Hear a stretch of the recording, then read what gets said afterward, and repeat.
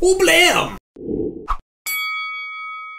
Hi everybody, I'm Jim. I'm Ryan. And this is the Concept Crucible podcast. And today we talk about death. Death and dying and mortality, I think. Yeah. It's sort of all of the above. Not the metal version of death, but the human version of death. Yeah.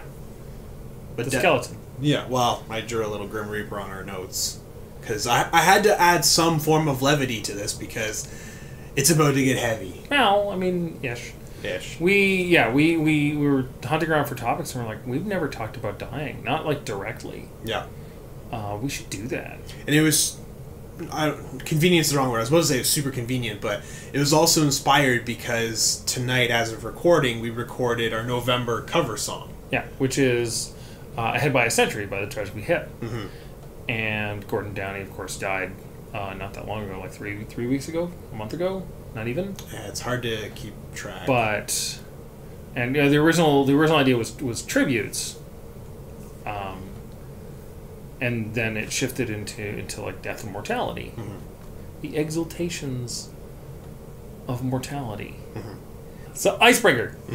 What is one thing that you're on your bucket list? You're like, I don't have a bucket list, and then it turns out you have 43 things on your bucket list. Yeah, I never called it a bucket list, so at first it wasn't something that immediately came to mind. It was one of those douchey productivity style goals, checklist style things. It does sound a little. It does. It like having heard all 43 of them, it does sound a little bit like that. Yeah, there are a few douchey items in there, but I think there's some that I would stand by without, averting my gaze. I would say one of the things that's going to be, I'll just say one of the things that's going to be my white whale is a doctorate. I know, it's super, super ambitious, especially because it took me 3 years to do my master's degree, but, every once in a while, I catch myself thinking, it would be nice to go back and do it. Maybe the easiest way to cure yourself with that thought is to go and do it and flunk out. Or just go and start. Yeah. So I wouldn't say that's the top thing on my bucket list, but in terms of the context of that list, that would probably be one that's up there for me.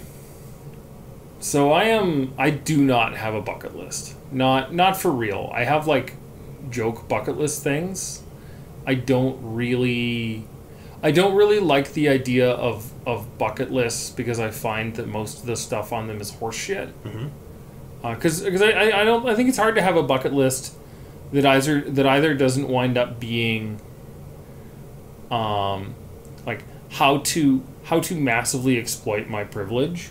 Yeah. To pursue things in the name of my mortality, or that sort of like douchey productivity thing. I mean, not to make fun of your list, because your list is totally legit, but that idea of like, here's a bunch of things you have to do before you die, or you're just like bad at being a human being. I don't think that's what people think of when they think bucket list. But but that's the douchey productivity version. It's like, well, what have you done? Like what do you leave behind? Yeah, that is the dark side of it. And there's definitely that flavor in I definitely see the influence of that flavor in your list. Yeah. In the idea of sort of, what one leaves behind, et cetera, et cetera. So I don't really do bucket lists, but I mean, I'm a man. I bleed blood. My heart beats. Have feelings, and I of course have dreams, things that I would like to do before I die. I would love to play in an arena. Yeah. Even if I opened.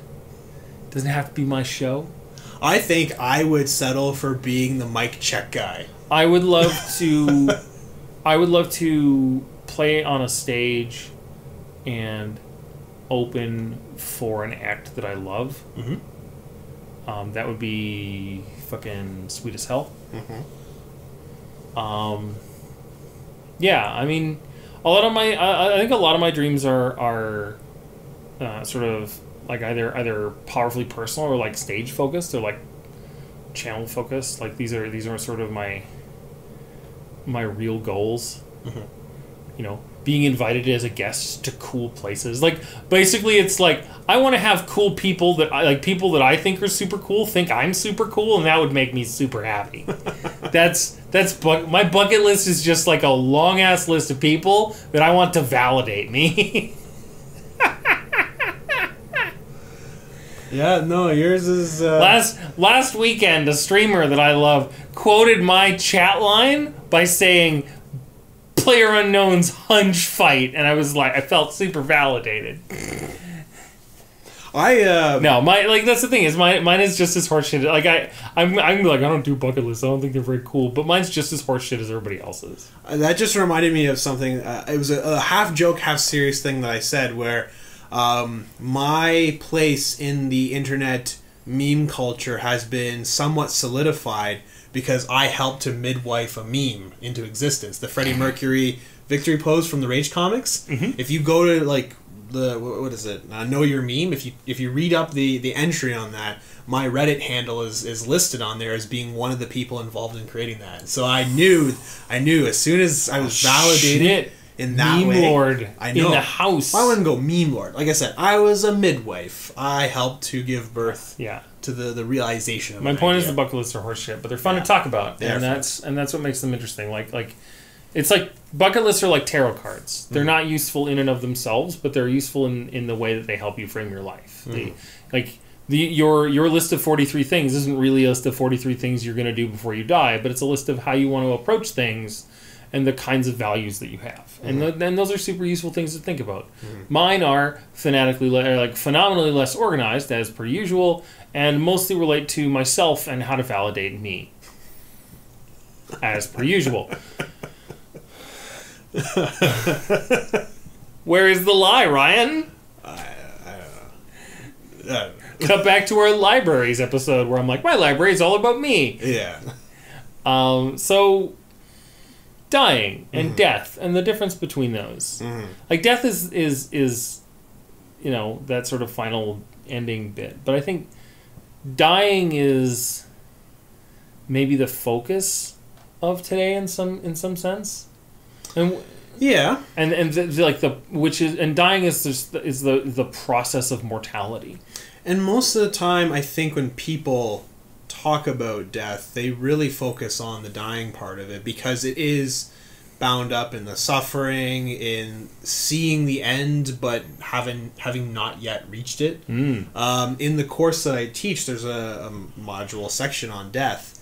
It talks about a lot of the different aspects of it, and it's funny because when in the course, the way it's structured, the death module comes after the health and disease module. You know, so it kind of becomes a logical progression, and death tends to be a little bit more clinical when you come at it in that way.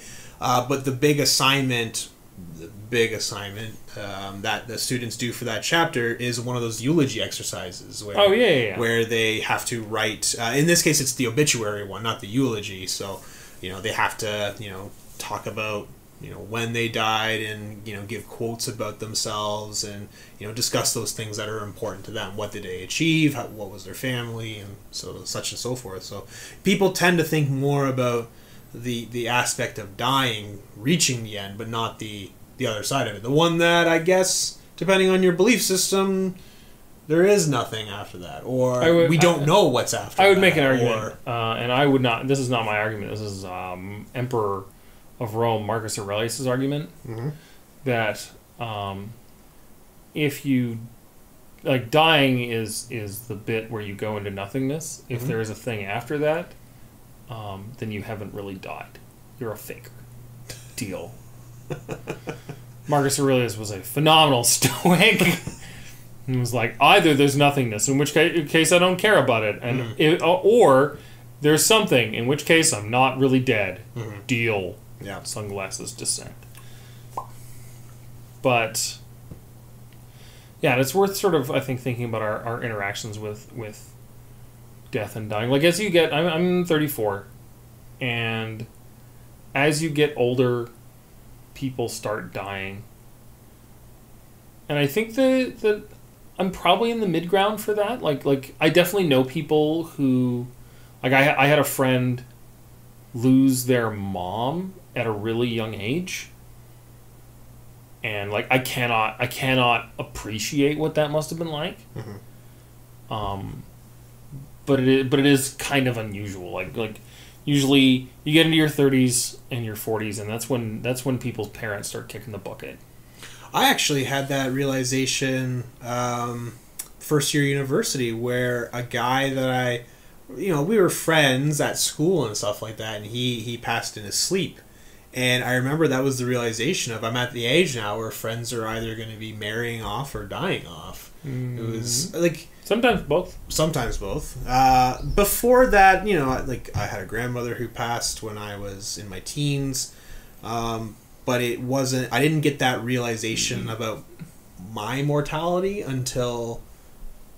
Or at least in that context, until first university, where it was like, wow, like, it wasn't an accident, and it wasn't a horrible sickness. I think he must have had some congenital heart issue, and it just stopped in his sleep. They didn't say anything much beyond that. And yeah, so that was one of my first interactions with it on that level.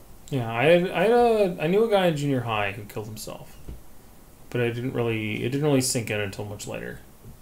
But I've had a bunch of I have shepherded over the passing of a bunch of relatives, all of my uncles. I think I've talked about that periodically. And to sort of shift gears, I mean, it's interesting to think about the kinds of ways that we leave things behind. So our song for this month, we wanted to do a hip song anyway. We had 12 songs, and we're like, we gotta do a tragically hip song. But we made that decision knowing that Gord Downey was dying. Gord Downey was diagnosed with brain cancer and was dying. The Tragically Hip is an institution in Canada. They never played in the States, not really. But they have been a 30-year-long reign over Canadian radio. And that will continue presumably indefinitely into the future. They are the things that hold the Nickelback at bay. Yeah, basically. Yeah. But yeah, we made that decision. I mean, knowing that we wanted to do one, but also that Gord Downey was dying. And then we had a bunch of other songs that we did, and then we finally got to this one. Arguably, I don't want to say just in time. That's stupid. No. But like that does not make me feel good. But I remember they did a concert, their last concert in Kingston, and which is where they're from, and they played. It was packed, and it was live streamed everywhere. It was on every TV, in every bar downtown. It was up on the Cube on City Hall. We delayed the start of karaoke at Chainsaw until after the concert was finished. Fuck yeah, you did. And it was a Friday or Saturday. It was like a Friday. It was like a Friday, Saturday night. Yeah. And that concert was like 3-4 hours long. Yeah. Like it preempted everything. It preempted television programming. It was on the radio. Like the whole thing, the whole country just like stopped. It was weird. I saw people downtown just wandering around from like television to television in sort of this fugue state. And it's partly because, this is a rad concert, and it was a rad concert by a band that, if you are of a particular age in Canada, like you have grown up with. They have always been there. Like they're like an evolved form of Canadian folk dad rock.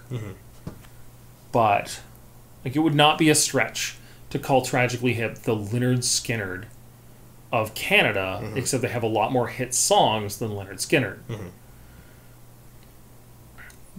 But there's also a sense where it's like we're watching a dying man say goodbye on stage. We are witnessing, like in some sense, we are witnessing the end of this man's life. As he pours everything he has into these songs that we grew up with. Because, like, they played a bunch of stuff from Man Machine Poem, which was their latest album, but most of it was songs that came out 10 years ago, songs that came out 20 years ago, songs that came out 30 years ago. They did, like, 3 encores, and there's points where, like, you can see him just crying, you can see him struggling, you can hear him screaming into the microphone in this, like, sense of powerfully mortal frustration. And it is that, I think, that sense in some way that, like, this is a man contesting with the limitations of his body, which is going to kill him.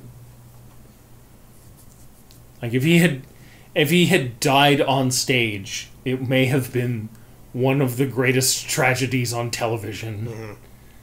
And you did mention in the pre-show that in some sense, like, with the Tragically Hip, he did, like... Yeah, like he did a bunch ended. of other projects before the end of his life, but mm-hmm. he... that was their last concert together. That was it. Mm-hmm. Our Prime Minister was there wearing their shirt, which is powerfully symbolic. I find that amazing. Mm-hmm. Not on the sense of the Prime Minister, who I'm not a super huge fan of, but on the sense of, like, the hip, that they would carry such power over the leader of a nation. Yeah. I mean, there's lots of other examples of that have come up. Bowie's album, which is to be released after his death. Yep. Well, I mean, the kind of quip was 2016 was a big year of loss. Yeah. Bowie, Prince, Lemmy from Motorhead. Carrie Fisher. Yeah. I mean, yeah, 2016, you know. What was the line? I don't know if I used it in the podcast. I can't remember. But 2016 was the year all our idols died and we had to become the people they knew we could be. Mm-hmm. Yeah, I feel like that was how we closed out 2016's podcast. That is entirely possible. Yeah. It's been a year, man. But yeah, I think of that there's a play coming to a local theater next year in their next year's season called She Fights Monsters, and it's all about a girl who commits suicide. And the play is not about that. The play is about the fact that she played D&D and she left behind an adventure that was labeled "In the Event of My Death." And they are playing this adventure. This adventure she wrote knowing that she would die. And it's that kind of shouting in the dark that I find very compelling. Mm-hmm. The whole notion of the internet is like Twitter is a large process of shouting into the dark and hoping that people will hear you. And is that struggle, I think, to be heard after we succumb to the frailty of our bodies. Mm-hmm. To leave this thing behind. And whether this thing is an endowment for $40,000 to our alma mater or university, mm-hmm. or whether this thing is an album, it is a book, a piece of writing, a poem, a set of journals. Yeah, like whatever that happens to be. Like and there is, I think, there's a temptation to find that meaningless. Like that sort of struggle in the face of inevitability. But I find it to be precisely the opposite. I think that we as humans have always been shouting in the dark, and we have become progressively better shouters. Like the Voyager probe mm-hmm. is perhaps our best shout ever. We have shouted so loudly that even after the sun expands and consumes the earth in 4.5 billion years, there will be this little tiny space probe, like, not even halfway to the next galaxy, that will contain the memories of humankind. Mm-hmm. That's loud. That's rad. At least until it comes back searching for the creator. We don't talk about V'ger. We don't talk about Star Trek 1. We don't talk about... No, get off my podcast. But like podcasts are in themselves. Like they're a method of shouting in the dark, certainly. They're a method of telling people we are here. Graffiti.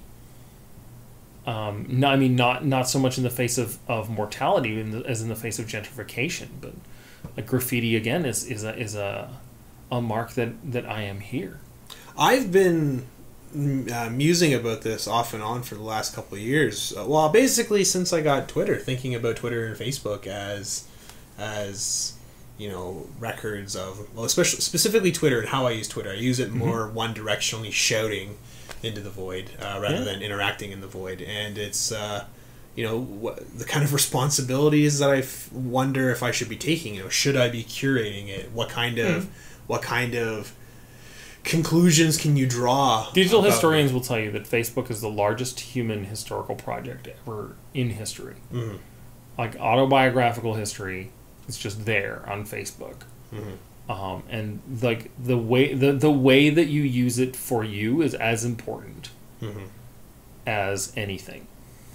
So I'm curious what the next iterations of the biographies are going to be when you start going through, because normally biographies you comb through people's correspondence and letters and stuff, and if you had you just download somebody's Instagram. Yeah, but I'm talking about before. You might have a couple thousand letters if they're a prolific letter writer that may have survived, but now like I don't delete a lot of my emails. I never delete emails. Yeah, so I mean, when you have these archives and accounts, of emails and Twitter, Facebook, Instagram, vlogs, think about it this way: how many things do you buy off of Amazon? Oh, it's been accelerating. A person can reconstruct everything that you like about your life. I mean, that's super rad. Mm-hmm. Like, I do not like. I understand that there's a method of objecting to that, but I don't. Again, these are all methods of persistence. Some more effective than others. Mm-hmm. Some more endearing than others. But I mean, at the end of the day, what remains is that encroaching darkness, and we are all of us shouting. In the event of my death, I mean, that's sort of the next step is, and we so we wrote this down in our show notes, but we didn't actually talk about it. I made one joke. We just assumed that we would know when this came, what to talk about. But yeah, I think that largely, what would you want done in the event of your death? Yeah. Like, what is your thing? Ever since I heard about She Fights Monsters, I've joked that I'm going to make an adventure and just, like, leave it somewhere, like, with a notary and mail it out to people in the event of my death. Mm-hmm. But I'm not actually going to do that. Yeah. I mean, the standard answer in the event of my death is clear my browsing history.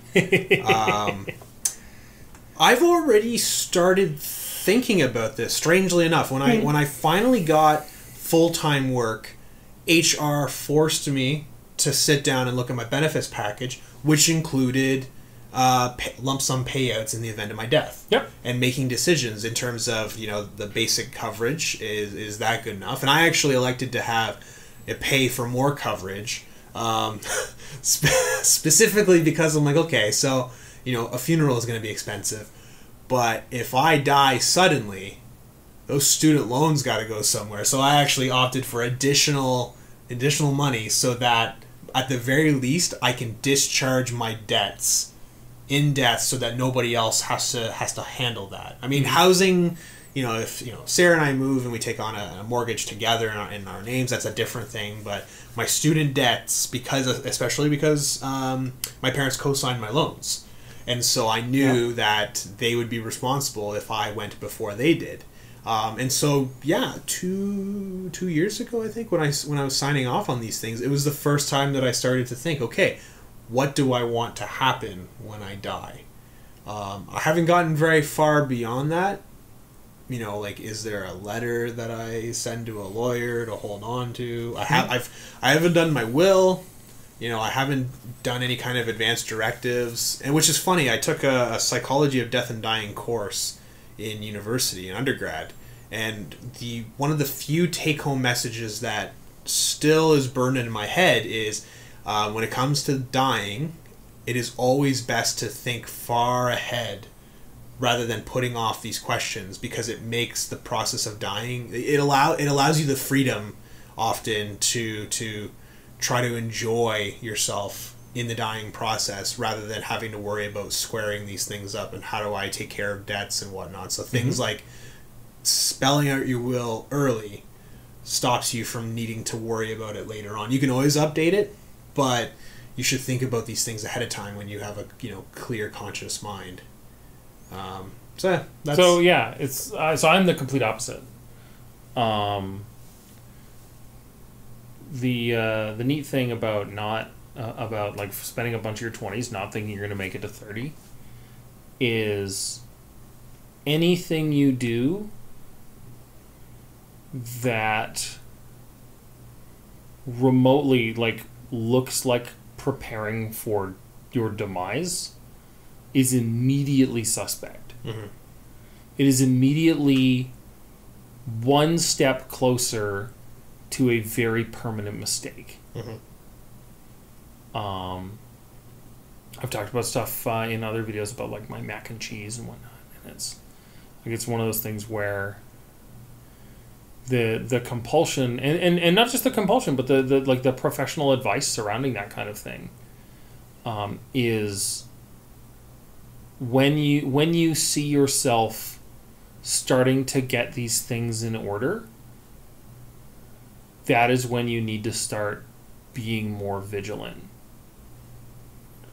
Like when you see yourself forming plans or disrupting relationships, mm-hmm. Like in employment and things like that. When you see yourself backing yourself into a corner, those are occasions on which to be dramatically more vigilant.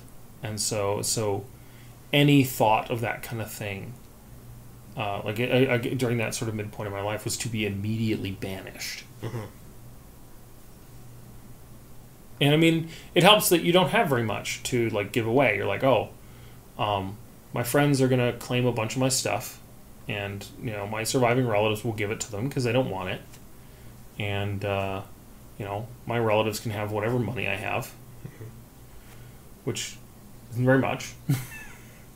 So cool. I don't really have a super need for a will. It's pretty obvious who in my life gets what. Where are your books gonna go? I thought about that. Where I'd want my books to go. I hadn't thought about that one. They probably just sit in my house until.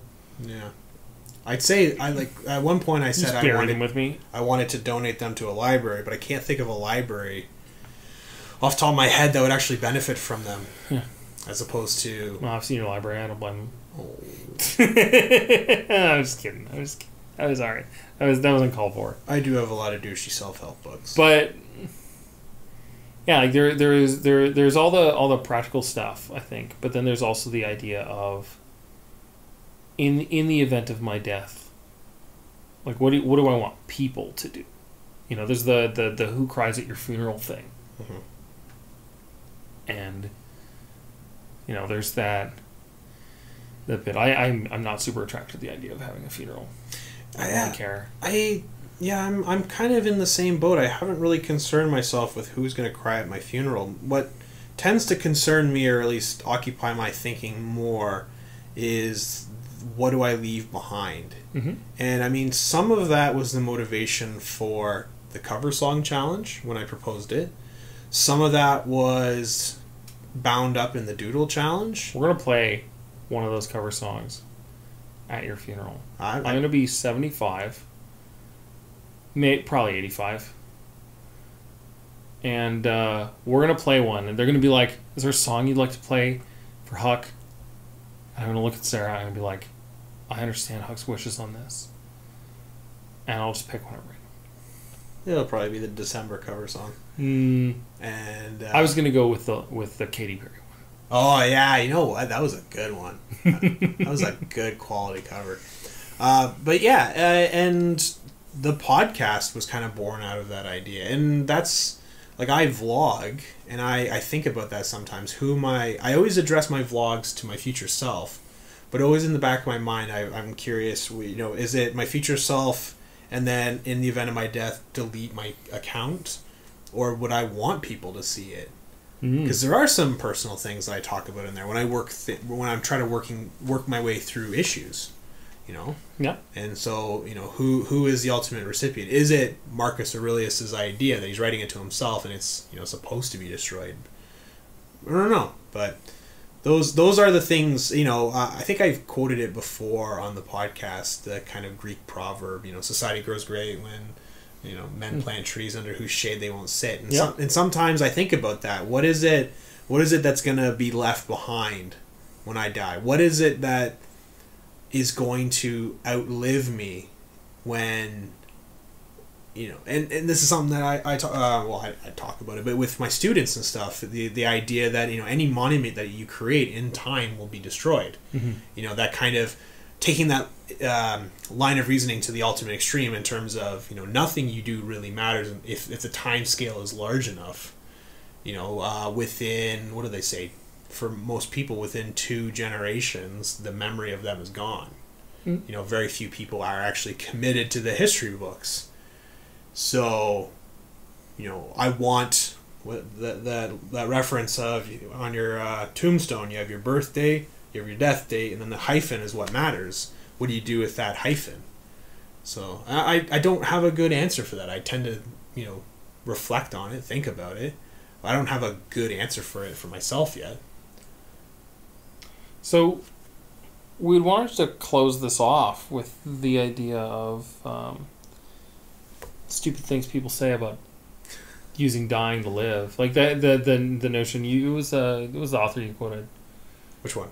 The one who said that living every day like it's your last is oh yeah it was an article by Ryan Holiday that I read today where he says the advice of living every day as if it was your last is stupid because it never takes planning or longevity into account. Why would I pay my bills? Why would I not spend all my money? Why would I save money unless I thought that I was actually going to live longer? Like if I wasn't being disingenuous about that. And to be fair, like it's not meant to be taken literally. It's meant to just be like a thing that you say that's helpful and helps you think about situations and stuff. And Holiday's extraction from that was live every day like you're going to be deployed tomorrow. Yeah. That idea of like focus on the important things and wrap up the important business. Yeah. And I'm not a fan of that either, because again, I think that the notion of using like dying or deployment in that way seems weird to me. Because again, there's lots of things that you just don't care about. Like I like my job. My job's rad. But if I had to pick the top 5 things that are most important to me in my life, my job would not make the cut. Yeah. If I was like, I'm going to spend all my time on the top 5 things that are most important to me, I would not have a job. Certainly wouldn't be my actual day job, which I do like, but part of the reason why I like it is because it pays my bills. Like, I got to make rent, I got to make groceries. Yeah, that was the joke. Facts of life, man. That was the joke in the pre-show, is that the job is the thing you do because you know you're not going to die tomorrow. Yeah.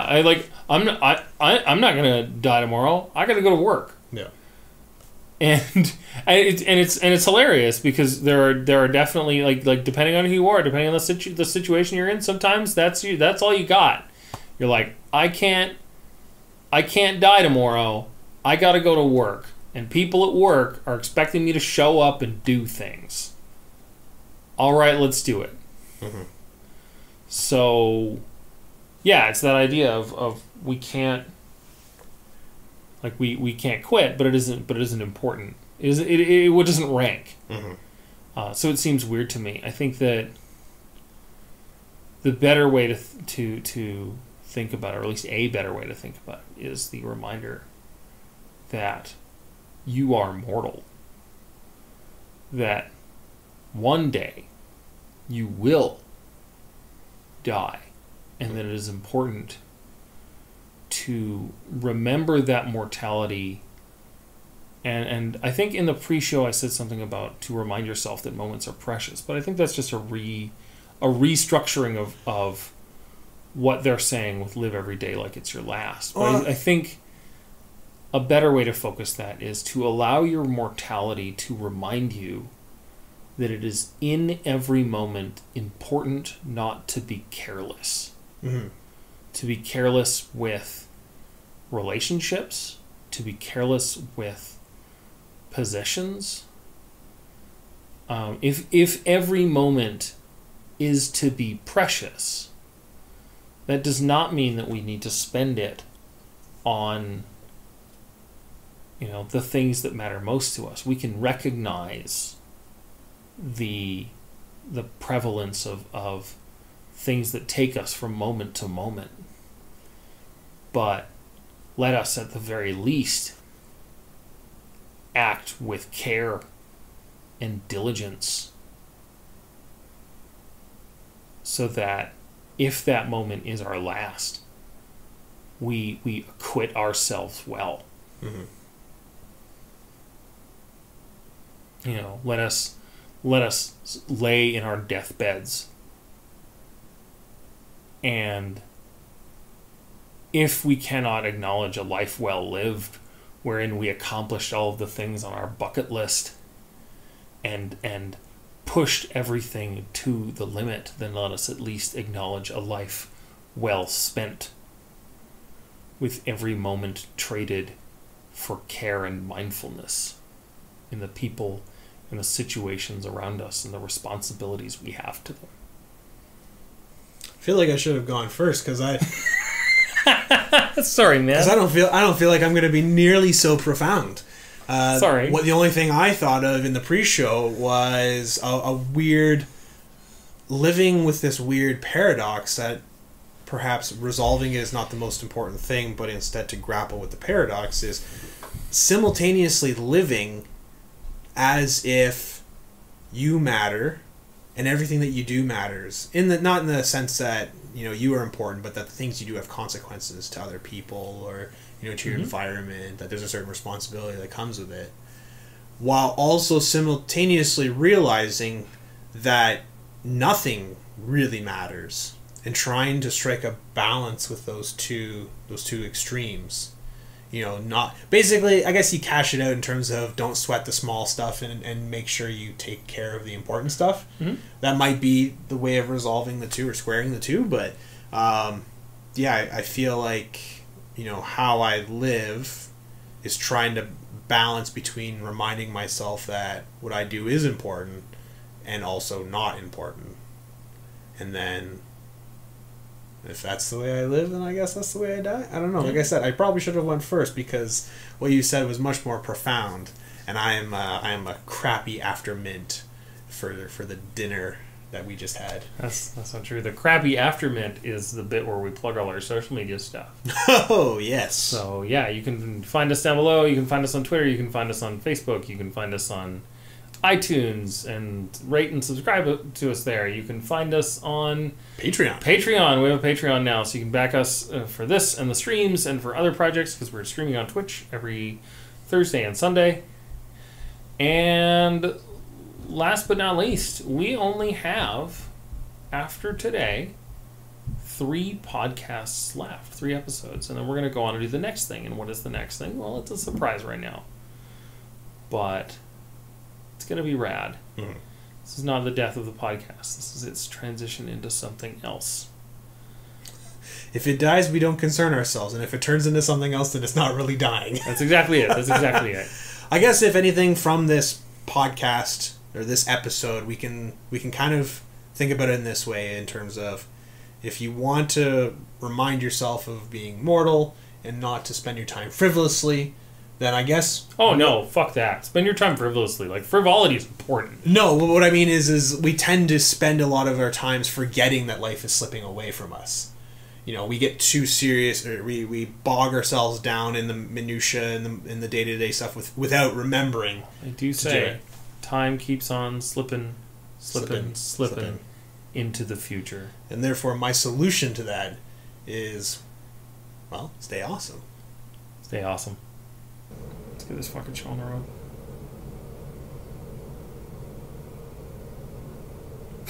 Hi, everybody. I'm Jim. I know. That's how we start.